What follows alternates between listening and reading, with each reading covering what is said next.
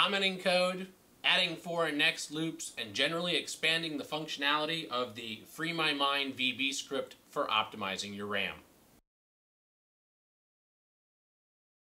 Assuming you've done the previous tutorial about how the FreeMyMind.vbs file works in order to free your memory, this version is going to be a little smarter about how it does it. The core code is basically the same, but we've used a for and next loop in order to better go through and allocate how much memory we ought to be able to free up rather than just picking a number.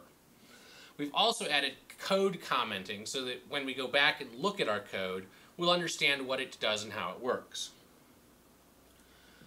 The first line of our code is now a comment. It starts with an apostrophe. In VBScript, we use apostrophes or single quotes, depending on who you are and what you're doing, to comment code. In PHP, you use 2 slashes. In some languages, you use the hash sign, the pound sign, the number sign, whichever word you like for that, the tic-tac-toe square. In some, you use the asterisk, the star, but in VBScript, it's the apostrophe. So our first line of code just says, this version of the code will free only as much RAM as you should have free, which is kind of true. It's not perfect, but that's what the goal is. The second line sets an object that is the Windows Management Service and is what's used for getting the processes. I don't want to explain that bit of code. It's a little more advanced than what we should be working on right now, but it's necessary in order to do what we're going to do. So that's what it is. The next one gets a collection of objects by executing a query from the Windows 32 process list.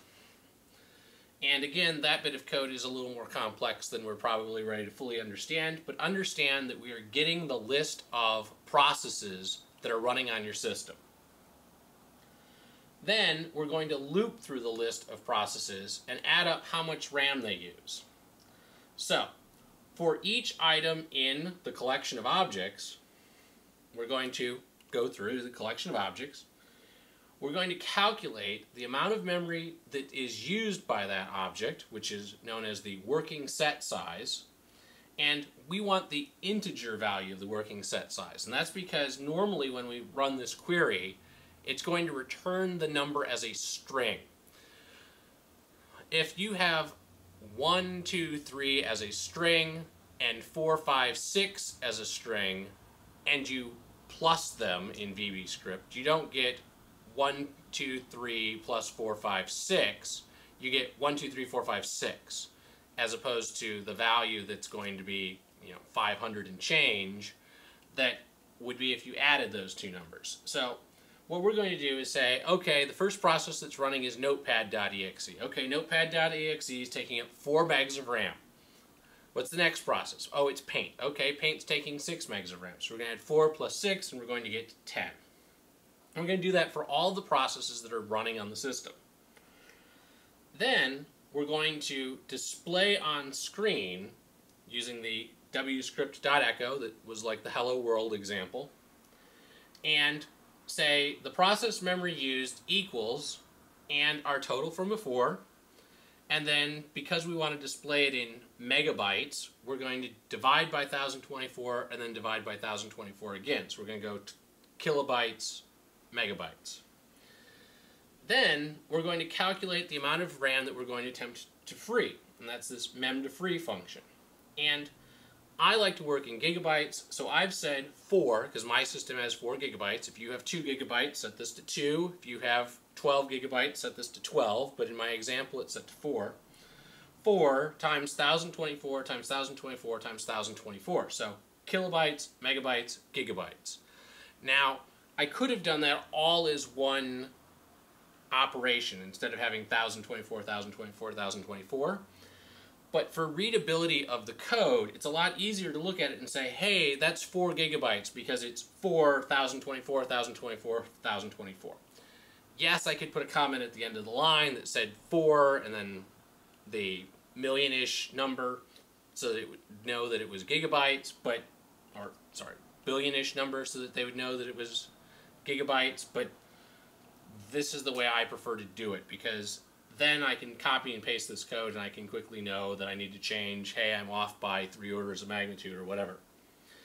Then we're going to display that amount, and because we worked in megs before, we're going to convert it back to megs.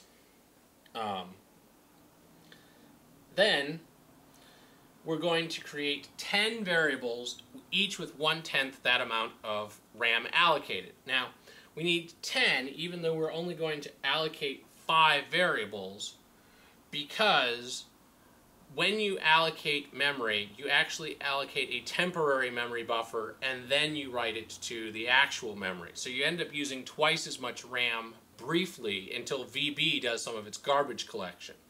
And because there's no time in between these, garbage collection isn't likely to have occurred. So what we're going to do is we're going to put half as much memory into the variables, but the temporary variables will fill up the entire amount. So we'll use 10 times even though we only allocate 5. When you run this code, it is going to delay your system briefly. Like, it is going to look slow for a brief period of time. And that's because we are truly going to put a lot of load on the system.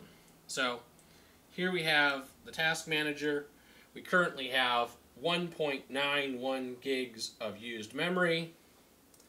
We're going to run the FreeMyMind. It says that processes are using 1.4. We're going to push OK.